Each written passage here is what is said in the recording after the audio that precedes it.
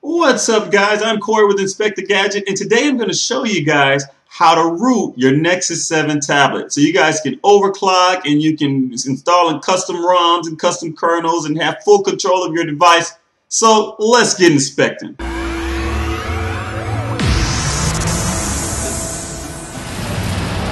Okay guys, now the first thing you need to decide when considering to root your Nexus 7 is whether it's worth it or not at all for your needs. Now, the reason people root their devices is to gain more control over functions not offered by the stock operating system. Now, rooting allows you to do things like install custom kernels that allow you to overclock your CPU and your GPU, or change the contrast settings, make those blacks a little blacker, a little darker, install custom ROMs, which also include a custom kernel, which are essentially a new OS that allow you to customize your experience and get faster updates from the developer. Now, custom ROMs usually strip out all the garbage like carrier installed apps, and the kernels can optimize voltage to improve the battery life as well. Now, the potential downside to rooting your device is that something could go wrong. Now, although this is unlikely now with developers creating programs that pretty much do all the work for you, it still can happen. I've been rooting devices for a while now, both manually and using one-click methods, and I have yet to experience bricking any of my devices. Now, the other potential issue is that rooting your device may void your warranty, as installing a custom bootloader, which is required in order to root your device, can't be undone on some devices, although you can always restore your phone to its original stock form. Now, rooting your device may also trigger certain functions not to work by the original manufacturer. For example, the Kindle Fire is programmed to disable Amazon Instant Video watching if the device is rooted, just like the Nexus 7 disables Google Wallet and NFC if the device is rooted. However, these issues can be circumvented by doing a temporary root and unrooting the device when needed with programs like Voodoo OTA Rootkeeper, which I'll provide a link below for that as well. Now, neither I nor Inspect the Gadget is responsible or liable for any damages to your device by following any of the rooting instructions in this video. So please make sure you have the tech thumb before trying to root your device. So if you weighed all the pros and cons of rooting your device and you have decided that it's for you, then we're going to teach you how to do just that.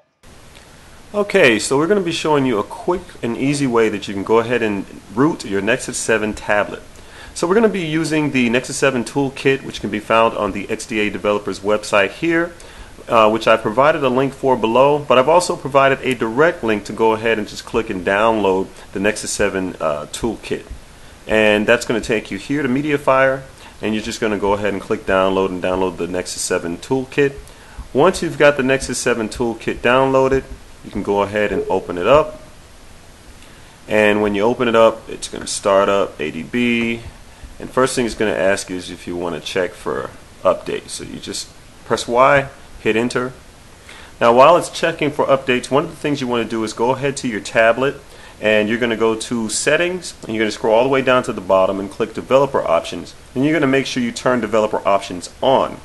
Then you're going to scroll down to USB debugging under developer options and go ahead and turn that on as well. So once you've got USB debugging turned on, you can now take your Nexus 7 device using the cable that came with it, the USB cable, and plug it into your PC. So go ahead and do that now.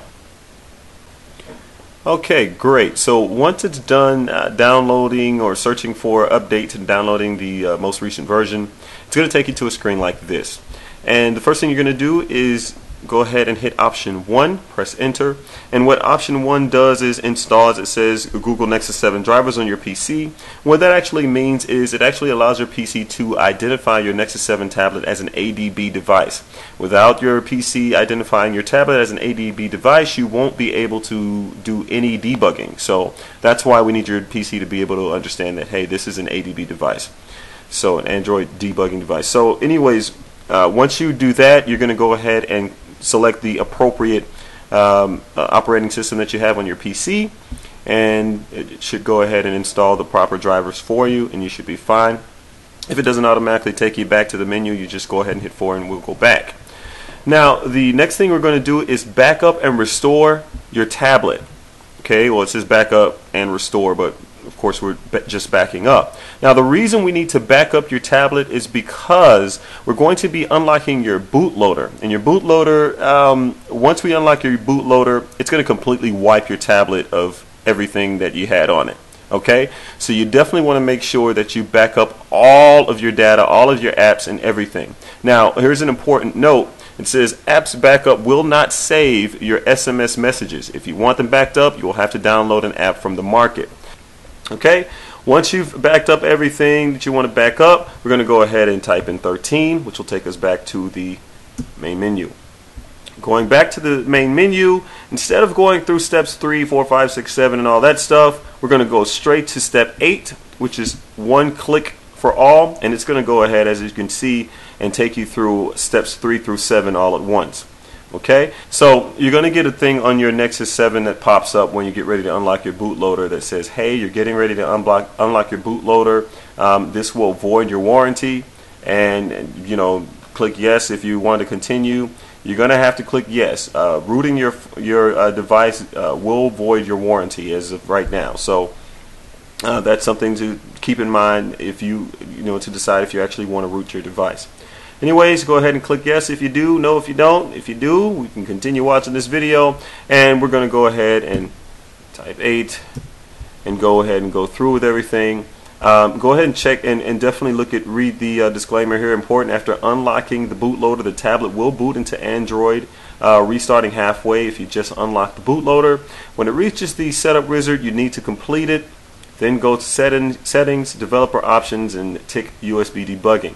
Now guys, why it's telling you this is because if you remember before, I told you to go ahead and go into your settings and click developer options and do the whole 9. Well, when you unlock your bootloader, it's going to wipe your device clean, like I said. So all of your settings and everything that you set before are going to be lost. So you're going to have to go back in again, go to settings, scroll down to developer options, click that, and turn on developer options, and scroll down to USB debugging and go ahead and check that again. Once you do that, your tablet's going to reboot into fast boot mode, and it's going to boot the insecure image, like as it says here, and rename the recovery restore files, and install BusyBox, and lastly install Clockwork Mod Touch Recovery. And that'll be it, guys. I mean, you know, you got to make sure you don't touch anything, don't touch the PC. Just leave it be, guys. Have some patience, let it do what it does, and it'll recycle and go through everything. And that's pretty much it, guys. When it's all done, your tablet will be rooted. Now I'm going to do a more in-depth and detailed explanation of what ROMs are and how to install a custom kernel or custom ROM. We're going to go into some of those things in another video.